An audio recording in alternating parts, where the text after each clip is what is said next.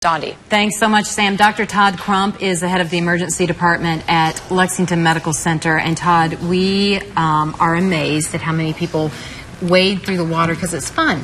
Like the kids like going out and playing in the higher water in their yards. Now, some people have to because they're trying to get to somebody or something.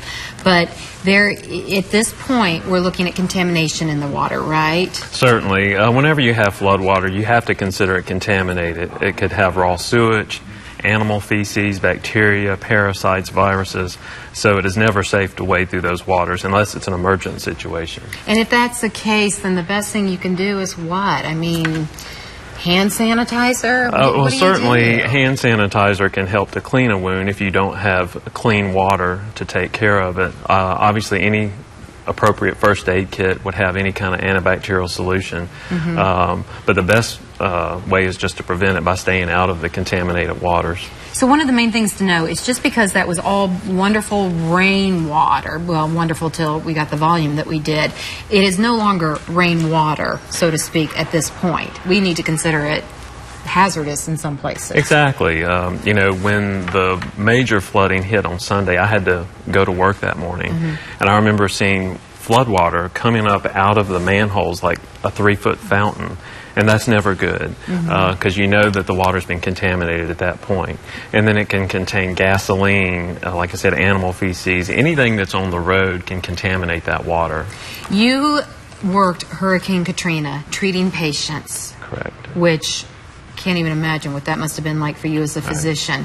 What were some of the things you dealt with people being exposed to this water, and as days go on and the water becomes more and more contaminated? What did you see there? Lots of wound infections. Folks had waded through the water. They did not see what they were running into. So. And that's a good point, because we're talking about contaminated water, but it's the whole thing not knowing what you could get cut on. Exactly. Okay. And so they continued through these waters seeking safety. By the time they made it to my clinic in Louisiana, the wounds were horribly infected. And so we dealt with a lot of that, including some pelvic infections and women who had waded through the waters. Wow. So for those who have to be in the water, because it's one thing we can keep the kids out of that kind of thing, but for those who have to be in it for rescue efforts, the best thing is just a good hot shower at the end of the day, or do they need to do more precautions? Certainly a shower with antibacterial soap. If there is a wound, it should be cleaned with the appropriate first aid kit and bandaged. You can use hand sanitizer. It would sting pretty bad. But anything that can clean that wound to keep it from getting infected. All right. But otherwise, again, it's not that these are just warnings. You've actually had to treat people who have gone through flood waters. Certainly. And you know firsthand what that is. Let's address for our viewers, especially some of our senior citizens, people are running out of their prescriptions. I know CVS, where I get a prescription, they, before the storm hit, had actually sent out a text and said, plan ahead. If you're going to be running out, come get it. And I thought, well, that's kind of a nice service. Didn't take advantage of it. Right. Kind of thinking this wouldn't really be that bad, but it was. And a lot of these places are closed. You're getting calls from people saying, I can't get to my doctor, or I can't get, my doctor's office isn't open. Right. A lot of offices are still closed. Fortunately, many reopened today. For those that are closed, most have a physician on call, so hopefully your medicine can be called in. Some pharmacies will release an emergency supply, a limited supply, even if you don't have refills of non-controlled substances. But of course, the emergency departments are open. Obviously, if you can get with your doctor, that's the best course, so you don't have to wait in a emergency department that's already overwhelmed. So go ahead and call your doctor's office even if it's not open? Even if it's not open, go ahead and call just to let him or her know that you've run out of your blood pressure medicine or your insulin or whatever it is that you take, and that you just need refills until the office opens up again and you can get in there. Okay. Would you advise them to try to stay away from going to the hospital for that? Because that's something that would overwhelm the hospital. Certainly. The hospitals in the area already have challenges, of course, with water issues.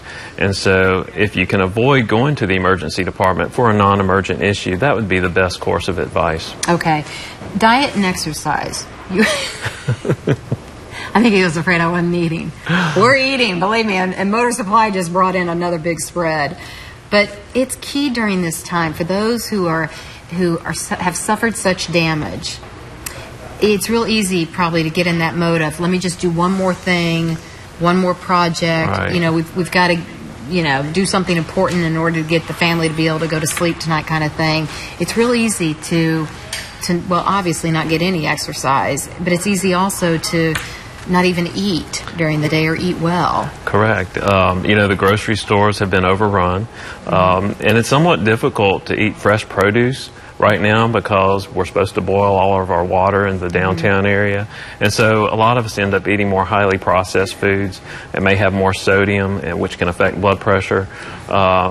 Probably not getting enough fiber if they're not getting enough fresh fruits and vegetables. So those are things just to be mindful of whenever we're in a crisis situation like this. And you and I are both, I know, I've known Todd for years, are bad at turning off our work day and getting sleep, enough sleep. So don't do as we do as we say. And what we say is what? About sleep. Get plenty of sleep. And you need to, again, watch your diet and get exercise. Exercise is a great way to relieve stress. And this is a stressful time for a lot of people. This has disrupted schedules. It has disrupted lives. It's been financially challenging for a lot of people. And one of the best ways to relieve stress is to get some exercise.